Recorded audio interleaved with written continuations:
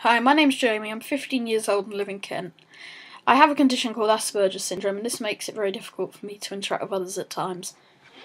A year ago, my former head teacher introduced me to playing tennis properly, as he knew I was obsessed with watching it and playing it in a non-competitive aspect. He mentioned to me that his housemate was a coach and that he did private lessons indoors, and to me this seemed perfect. Because of my Asperger's, it made it very difficult for me to interact in a group, so for the first few months I began having private lessons with him and building up my confidence, I suppose.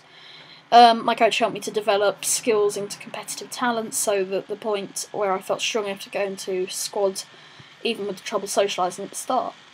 When I started playing tennis in the squad, it helped break down my social barriers in life, and I have now got to the stage where I can interact well with others, be it whether I know them well or have only just met them.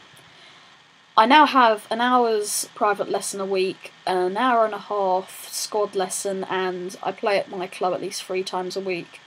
Tennis for me is not just a passion, it's a godsend. It gave me the opportunity to overcome my social difficulties, and it's truly turned me from a shy, keep to yourself person into a outgoing and tennis obsessed fan. I have fallen in love with the game, and it's something I'm going to take with me for the rest of my life. Thank you.